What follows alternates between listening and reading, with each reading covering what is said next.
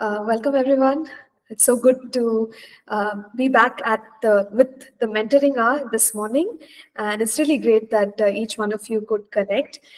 We will pray and we will get started. I know that some of our other friends are still joining, but we can begin with the word of prayer, and I'm sure they'll all connect shortly. So let me begin with the word of prayer. Let's pray. Heavenly Father, we thank you, Lord, for this time. Lord, we thank you that, Father God, we can, Lord, look at the scriptures. Lord, we can meditate on your word. And Father, thank you, Lord, for the blessing that the word is to our hearts and our lives, oh God. Father, even this morning, as we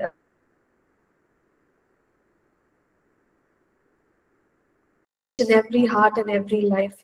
Bless this time, Father. In Jesus' name we pray. Amen. All right. So welcome once again for those who just joined in. This morning we would like to begin with like a short meditation, if you like, or a short talk on a particular subject. And we thought that, that'll be good for us to think about and ask questions about.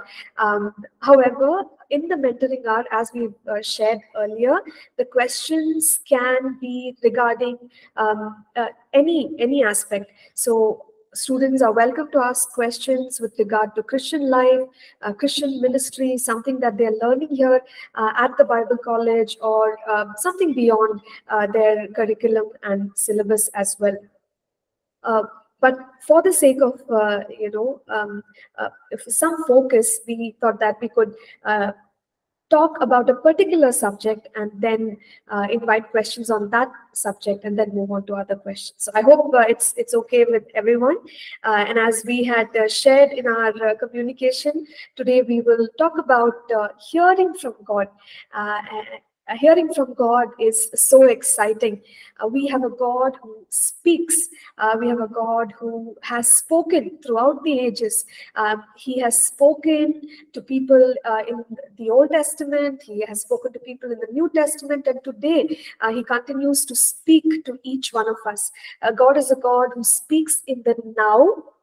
And he communicates what is on his heart to us, who believe. So as we look at the Old Testament, we know that there are mighty prophets of God like Isaiah, Jeremiah, Ezekiel, who have their experiences of receiving a word from God, receiving a message from God to communicate to the people. And similarly, in the New Testament, we do see God working through his men and women. But after the baptism in the Holy Spirit, we see that even ordinary believers begin to receive God's communication in the form of dreams, visions, prophetic word, and they minister to one another. So hearing from God is seen throughout Scripture. Now, another term that we could use for hearing from God is simply being prophetic. The ministry associated with hearing God's voice. We also call it the prophetic ministry. Now, when we consider hearing from God, it's not just about hearing God's voice and conveying a message. It is not limited only to that, but hearing from God is just one step. And we know that when we hear from God, it's life transforming. God gives us instructions, God gives us comfort, encouragement. So there's so much that happens when we really hear from God. We can hear God's word, and the next step would be for us to actually do what God is telling us to do, and that will reveal what God wants to do in our lives. So we hear from God and we also do what God is telling us to do. And we see examples of this in Scripture. People like Daniel, who heard from God, and as the Lord led him, he communicated those messages. He acted on it. People like Joseph, who had the direction of God to lead people in a crisis situation, and they acted upon it, and there was an incredible deliverance, and people were blessed because of hearing as well as doing the word of God. Now, when we consider the prophetic, we see a progression. I already mentioned that there are believers who can prophesy by the power of the Holy Spirit. But scriptures also talk about an office of the prophet, where God calls some men and women to minister in that governmental authority, to carry a greater responsibility with regard to the prophetic ministry. They even call out give the church direction, directives. So there is also the office of a prophet. So in general, we know that all believers can prophesy, but there is also the office of a prophet. So how is it that God really speaks to us? A couple of ways that we are familiar with, based on what scripture tells us, is the primary way is through the written word. So the standard of God's word must be upheld. So that is the primary way in which God speaks to us. We also have the inner witness of the Holy Spirit. Every believer, every born again believer has the Holy Spirit dwelling within them, and the Holy Spirit guides us, leads us according to the purposes of God. And of course, through the prophetic ministry. So the prophetic ministry is to receive a word from God through a prophetic word, or through dreams, visions, and the various other manners in which God communicates to people. And we see more and more that people are understanding the prophetic, and there is a sort of a prophetic movement that is we see around us, and God is really awakening us to the importance of the prophetic, and also to move in the prophetic. So I'll just share a little bit about how we as human beings and believers, we hear from God, and after that I'll leave this time open. You may ask questions with regard to the prophetic ministry, and then we'll move on to other questions. So we know that God is a spirit, and in creating us, creating us human beings, God has created us spirit, soul, and body. We see that in 1 Thessalonians 5:13. And the part of us that receives the message of God, or the communication from God, is our spirit man. In Proverbs 20 verse 27, see that the spirit of a man is the lamp of the Lord, and God lights it up. So God communicates mainly through our spirit man. So that's where we receive God's communication. Now, how do we perceive God's communication? We know that our body has 5 senses. We are able to feel, see, hear, taste, smell, and these are natural, and we understand how the body works. Similarly, our spirit man also has at least 5 senses, if not more.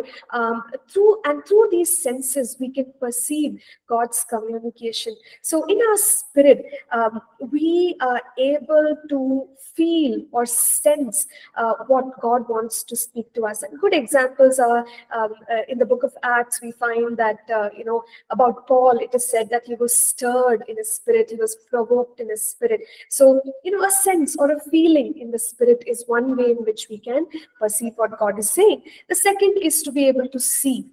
And we're talking about seeing through the spiritual senses and the spirit eyes. How can we really grasp this? There are examples in scripture where we find prophets of God like Amos seeing pictures. In Amos 7, he sees a coming judgment, so he sees fire and locusts. And in another instance, he sees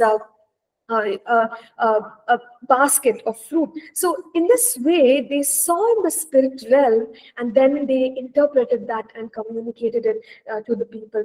Dreams, visions, all of these come under the perception where we are able to see what God is speaking to us. Hearing, most often, we hear God's voice, not so much audibly, but words can come into our spirit, words such as blessing, or something that God wants to communicate. Maybe I'm just giving an example.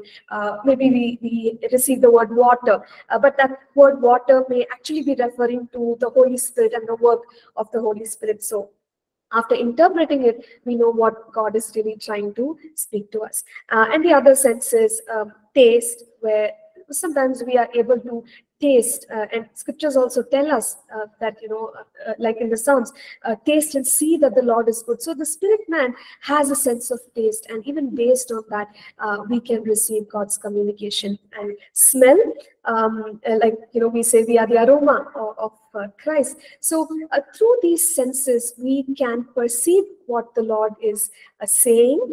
We would need to interpret it, for which we will need to use our soul, for the reasoning, the analyzing, and then really convey the message that God is communicating. So just wanted to share briefly about hearing from God, and it'll be great if there are any questions pertaining to hearing from God. Please feel free to pose those questions. I'm looking at the chat here, and Daniel Oliver has a comment. He says, I noticed my church pastor saying in a church announcement that Holy Spirit told me, or Holy Spirit said. But I have noticed many that that ever the pastor says is wrong most of the times. So is it hearing from God or something else? So when it is said that one is hearing, the Holy Spirit told me, in Daniel's experience, he found that he noticed that it was wrong, right? So is it really hearing from God or something else?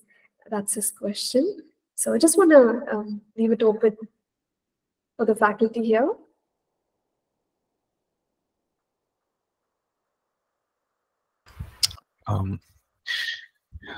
Yeah.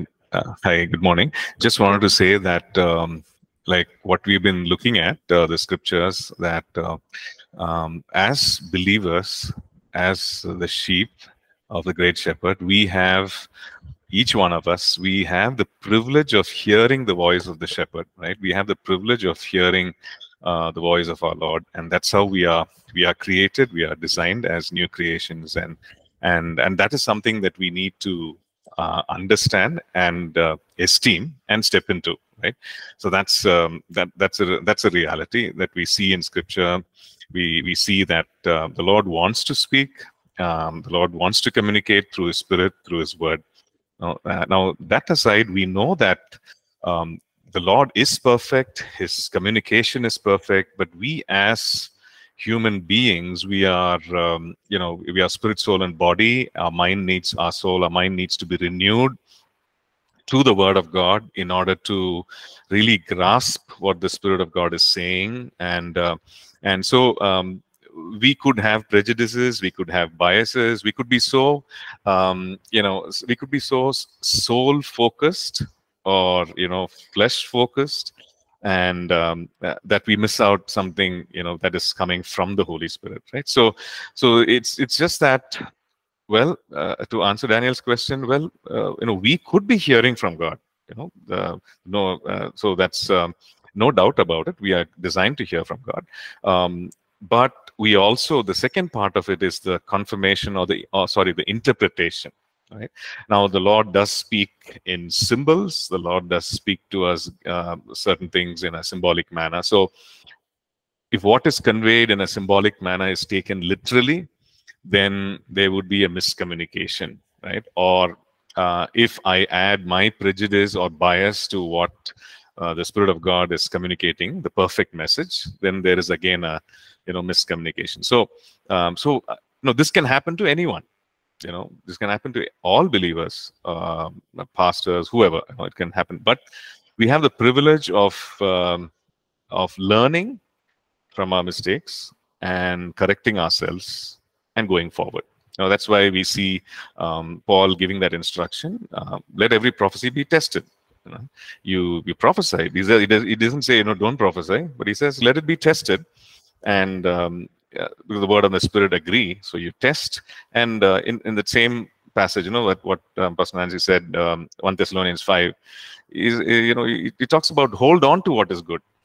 Don't despise prophecies, but you hold on to what is good, in the sense that we are learning, we are being, getting sharper and sharper to hear the voice of God and receive. So that's the journey we need to make. Yeah. So yeah, I'll leave it at that. Thank you, Pastor Jayakumar. So Daniel, does that answer your question, or you have a follow-up question to ask?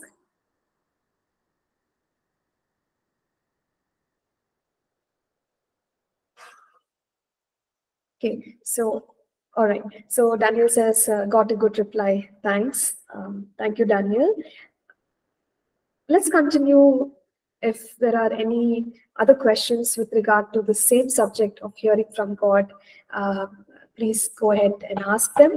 And as Pastor Jayakumar was sharing, I was also reminded of the fact that, as we hear from God and, sort of practice it, if I may use that word, then we can get better at grasping what the Spirit of God is saying to us, interpreting it in the right manner, and also, conveying the right message. So Daniel, that's another thing that I just want to add to what you said. So maybe the message which one is hearing is authentic, it's genuine, but somewhere in the interpretation there could be issues because of which you may have noticed that even though one is claiming that those words are from the Holy Spirit, it is not really coming to pass. So one can train themselves in hearing from the Lord better.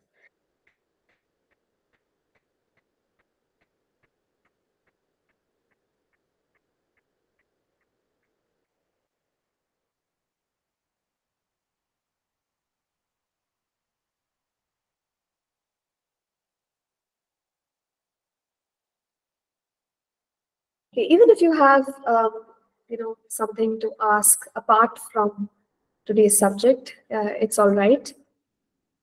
We can discuss on another theme.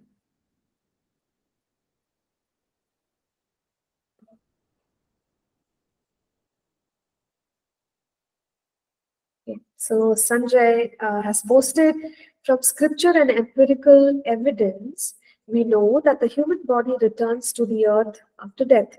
So what is the destination of the soul and spirit for both believers and non-believers? Are the soul and spirit inseparable?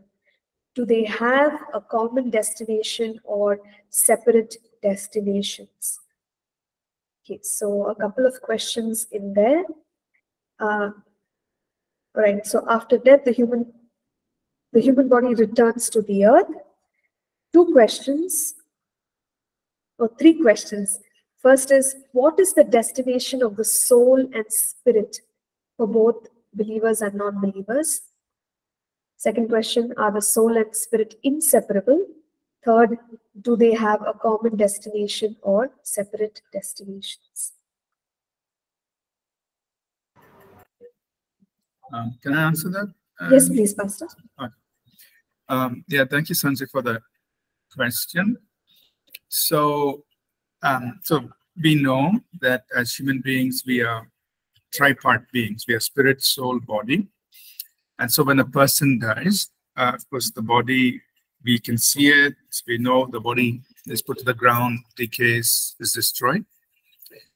But now the spirit, which is the eternal part of us.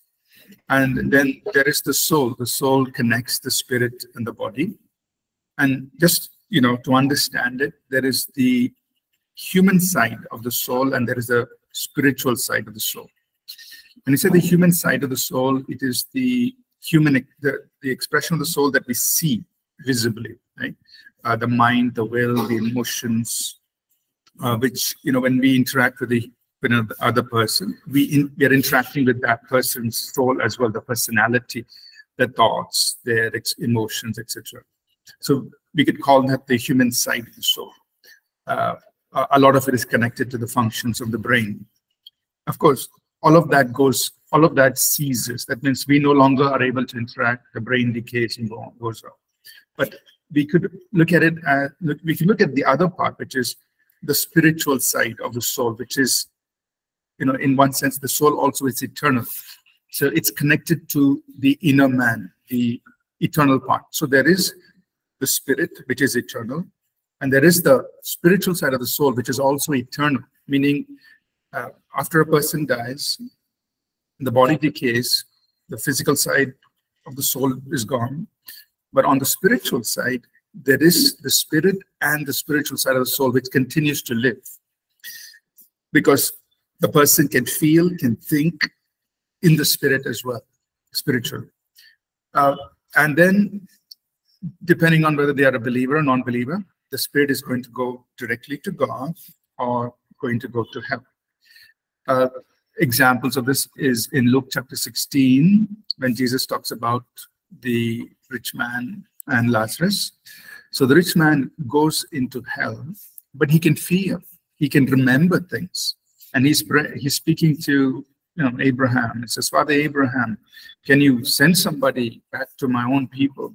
Or can Lazarus at least dip the tip of his finger in water and come and touch the tip of my tongue? So obviously there is a lot of feeling, there's a lot of emotion. The spirit is in hell, but there is that spiritual part of the soul that's also connected, so he can still feel, he can still, there's memory, there's all of that. And similarly, when a believer dies, the spirit goes directly to be with the Lord. 2 Corinthians chapter 5, verse 1 through 8 says that to be absent from the body is to be present with the Lord. Philippians chapter 1, Paul says, for me to live is Christ, and to die is gain. He says, shall I depart and be with the Lord? So obviously, as soon as he dies, he's going to be with the Lord. 1 Thessalonians chapter 4, verse 18 on, it talks about that the Lord Jesus will bring with him the spirits of those who have died in Christ. So that means when a believer dies, his spirit is being with the Lord, and when the Lord comes, he brings them with him. So the spirit is with the Lord.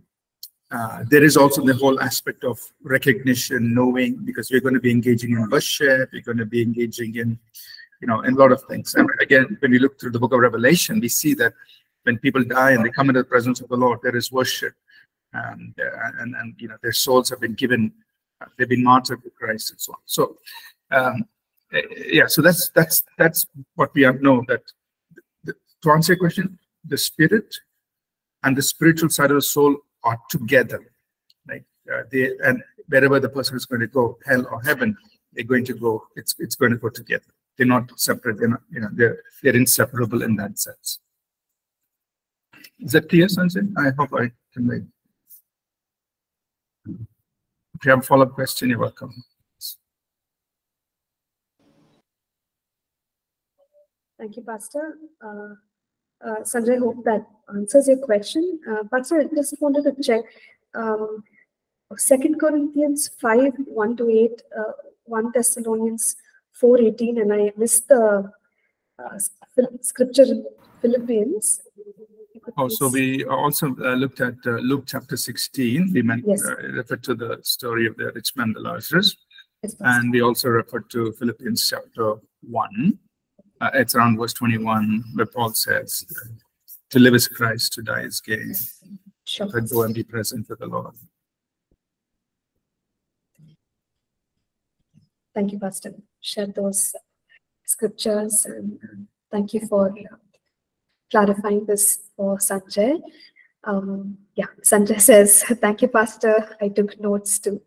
Coming to Shiva's question here, she says, one of my friend, she's doing DN training and she asked to perform on Bollywood songs. She will not get marks if she doesn't dance on that song. So she should do that or not. First, she refused. She told, I don't dance on Bollywood songs. She didn't get marks, so what to do for this? Okay, since it has to do with music, I think I will request Pastor Jaykumar to please try and answer Shiva's question. So she asks here whether her friend, is it okay for her friend to dance on a Bollywood song? And since her friend refused, she did not get her marks. So that's also something that happened. So Pastor, would you have some thoughts? Okay. So I guess it's a the person taking a stand for what they believe in, and also so it's a good thing to check the song, because we know that some of the songs could have words that are very suggestive and vulgar and so on, and some songs need not be, so if it's a question of marks and everything, you can check the words of the songs, the lyrics of the songs, and say, this is something that's against my principle or against my values. So can I suggest something else? Maybe I can dance to an instrumental, and I can do that. So that's another option. So now that now I guess this is already done. So one thing is, even if it's up for discussion, if this person can discuss with the superiors, authorities, whoever is there, and if it's possible for them to change their mind, you could always say, it's not that I'm against dancing, but the words of the song is what, so if there's something instrumental and I don't mind dancing, or if can I suggest another song and I would like to dance to that. So I think that can solve the problem. Yeah, I hope that helps, Shiba.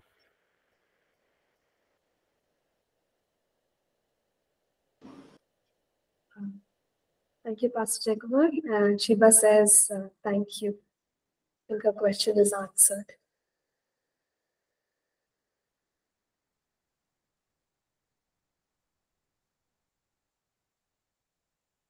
Right. So really a good set of questions today.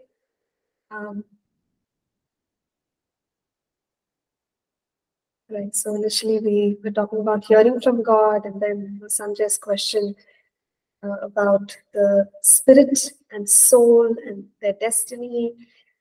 Then Shiva's question about taking a stand for the Lord. Okay, Sanjay. Sanjay is asking another question here, or is that a comment? He says, as a music teacher, I refuse to teach a song which is inappropriate, and most people obliged with. Okay, thank you, Sanjay. Thank you for sharing from your experience. And as Pastor Jaykumar shared with us, sometimes we have to take a stand, right? And yeah, and that's how we can we can honor God, and we can honor God's standards. So thank you so much, Sanjay, for sharing that. Yeah. Please keep those questions coming. Okay, Nina. She says, for a believer too, after death, the soul continues to operate. Yes, Pastor, it's almost like a follow-up. Yeah. Yes, Nina. The soul continues to operate, meaning, so when we talk about the soul, we're talking about the ability to think, reason, remember. I'm not sure in terms of memory how much of the things of the world. Most likely we will not remember the things of the world, but the other things. How can we say that? Because in 1 Corinthians 13, Paul writes, he says, and this also, we read about this also in 1 John chapter 3, verse 1 and 2. In both these places, you find that Paul writes here in 1 Corinthians 13, John says it in 1 John 3, when we see him, we will know him even as we are known. Right? In 1 Corinthians 13, when that which is perfect is come, then that which we know in part will go away. We will know fully. Right? So in both these places, 1 Corinthians 13, 1 John 3, there is the knowing aspect of our spirit being. Right? When you read through the book of Revelation, once again, when John is in the spirit, of course, he's physically alive, but he's in the spirit. And then his interactions with the elders. Who are the elders? These are people who have lived on the earth. They're now in heaven. One of the elders identifies himself in Revelation 19 as, I am one of the prophets. Right? So that means he is somebody who lived on the earth, but he's dead now. His spirit is in heaven. So what's happening? You can see John interacting with the elder. There is communication, there is talk, and the elder says, "I've been one of the prophets." So that means that there is the soulish aspect is still in operation. So when we talk about the soul, we're talking about recognition, feeling, so on. So I just qualify that as a spiritual side of the soul. That means it's the part of the things of the soul that are very connected to the human spirit. Right? So we refer to this as the inner man. Or we could, it's the expression of the spirit. The spirit is referred to as the hidden man of the heart. This is in 1 Peter chapter 3, verse 5 and 6. The spirit is the hidden person of the heart. So it's like a complete person with this soulless dimension also to it. The aspect of knowing, feeling, emotion. John has a sense of direction. He says, I heard a voice behind me. He heard the sound of many waters. I see people worshiping, and so on. So all of those things which we attribute normally to the soul are also seen connected with the spirit. So the answer to your question is yes. Even for believer, we see these expressions of what we refer to as a soul. But remember, the physical part of the soul is gone. The brain and whatever that. We're not talking about that. We're talking about the inner man.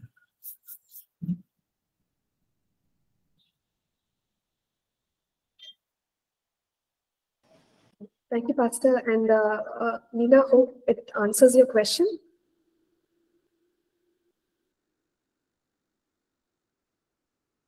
Maybe let us know if there is something more that you would like to ask. You can, please.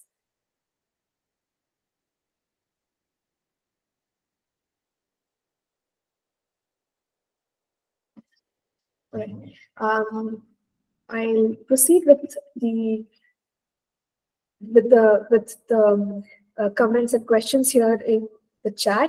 Daniel Oliver shares, we have television, social media, and house. What all can we watch on TV, social media, and what all we should not? Sports, news, cinema, reality show, politics, national geography, etc. What is the criteria to see something or deny something? So we can answer this question for Daniel Oliver. Pastor Deepika, could you address this question, please? Yeah, we generally apply Philippians 4:8, when it comes to choosing what we watch, what we speak.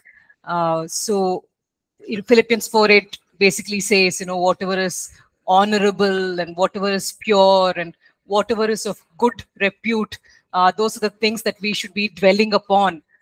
So even when it comes to our viewing, we would see whether what we are watching is agreeing with this principle or going against it. And based on that, we can take a decision on whether something is worthy of viewing or not. That is one biblical verse that can be helpful, in making our choices. Yeah, thank you. Thank you. Thank you, Pastor Deepika. Daniel, I hope your question has been answered.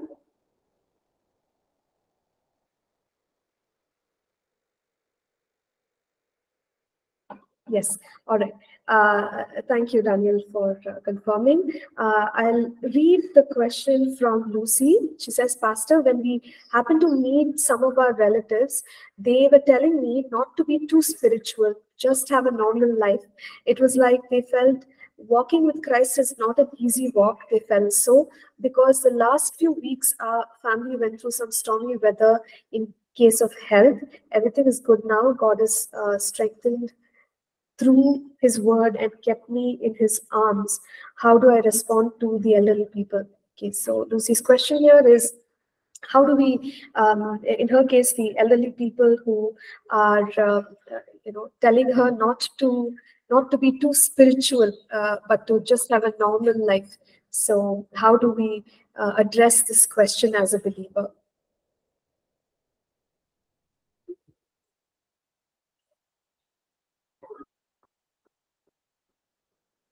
Pastor Jayakumar, would it be okay if I asked you to please? Thanks. Yeah.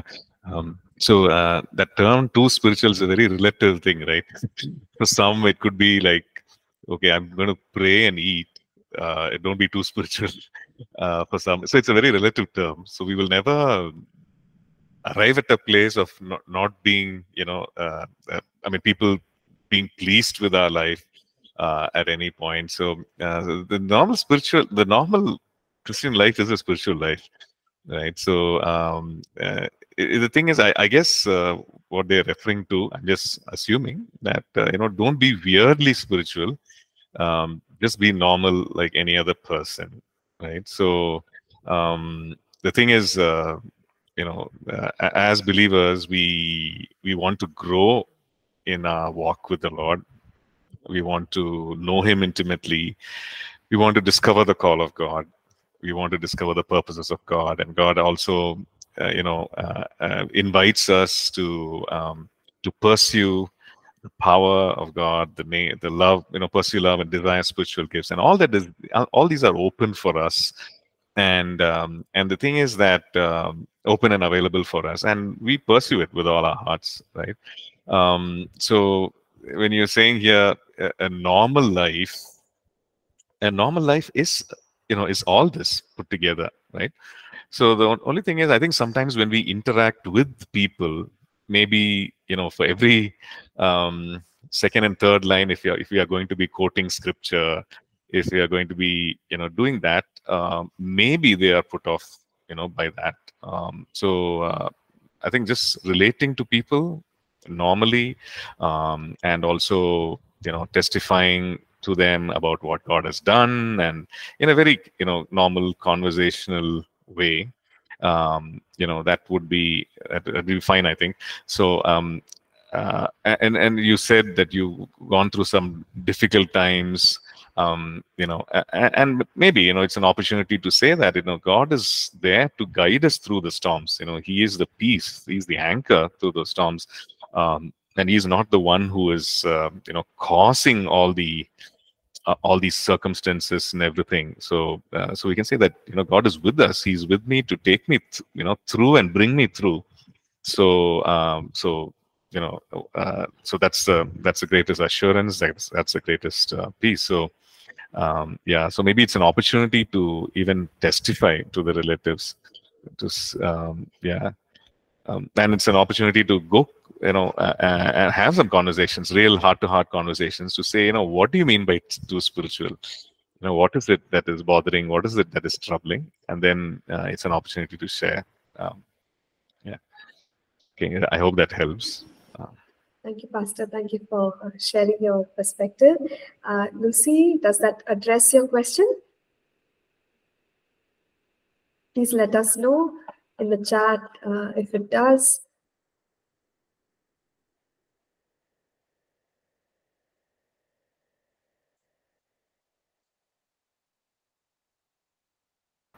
Maybe just Yes. add a thought to Yes, what please. Pastor Jayakumar already said. Yeah, I think what has helped me personally is also to kind of be firmly resolved in our own minds about how we want to live, right? So, like, you are resolved that you are going to follow God.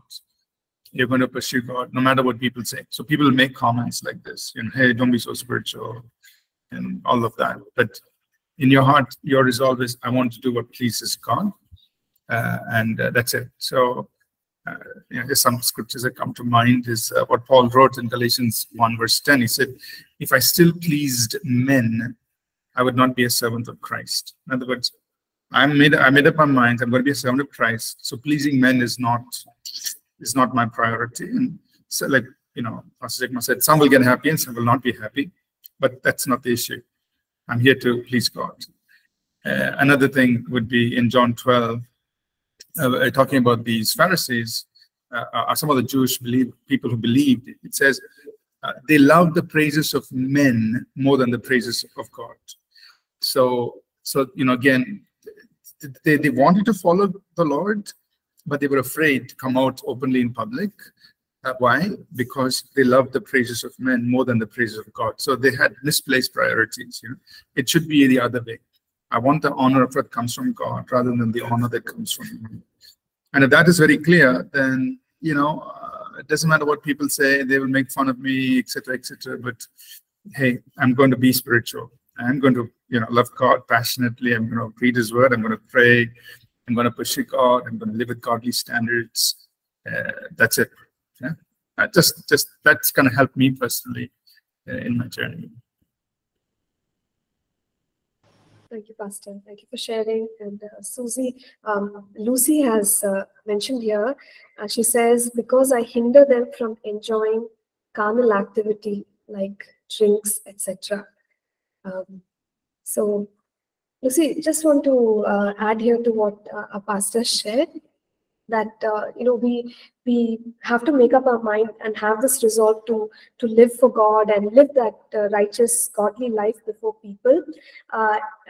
Sometimes when people are engaging in carnal activities like this, we can tell them, but then if they keep continuing in the same activities, to repeatedly tell them may not help that much. So we could pray for them and continue to live our godly life before them and trust that God will impact them through our life, and God will also impact them through the words that we are speaking. So just want to add that, and I hope that addresses this question online that you mentioned in the chat. And please feel free to let us know. I'll move ahead with the other questions because we have 7 minutes here and we have 2 more questions right now. So Susie says, in the scriptures, there's a mention of 1,000 years in one day is 1 day for the Lord. How do we relate this to the number of days God took to create everything? So Pastor Ashish, I'd like to request you to address this question, please. Yeah, Susie, I'll give you a short answer, but we do have a course in the second year, BC 212, on Christian apologetics, where we deal with this as one of many topics that we address. But I'll give you a short answer. So what we believe is that the 6 days of Genesis were 6 literal earth days. That means there are 24-hour periods. And there are many ways you can look at it, because God had set all this in place.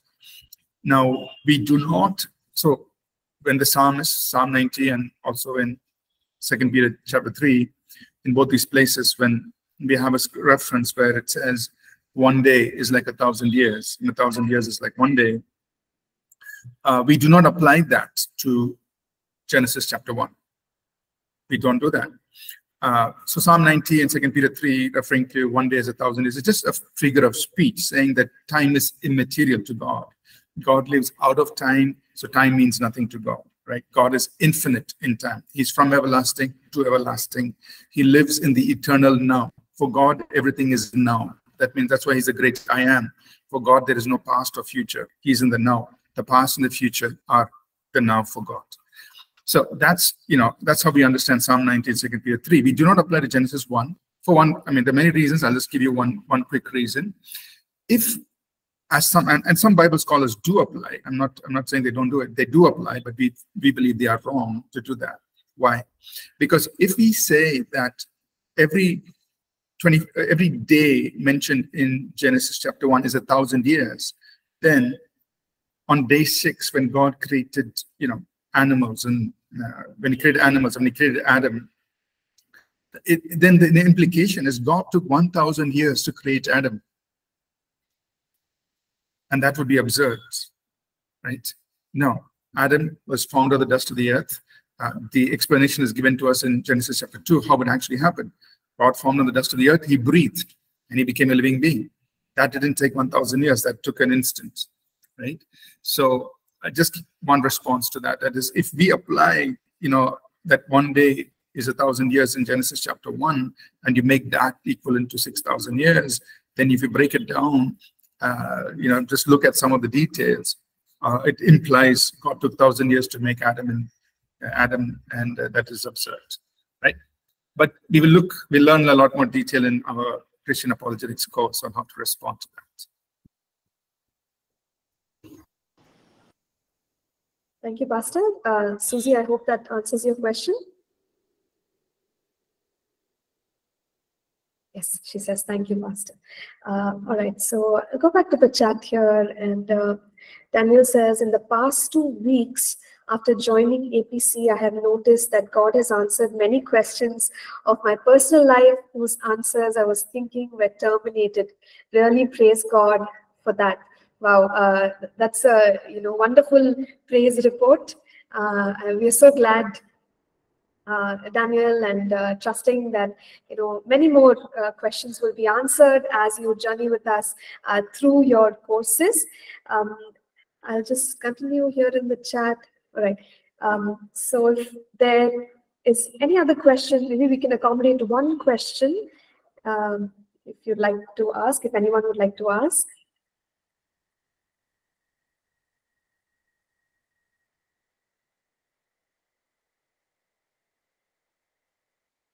Okay. So if there are no more questions for today, we can pray and close and then proceed to our classes. Okay, Gertrude is asking a question. She says, how do you pray in the Spirit?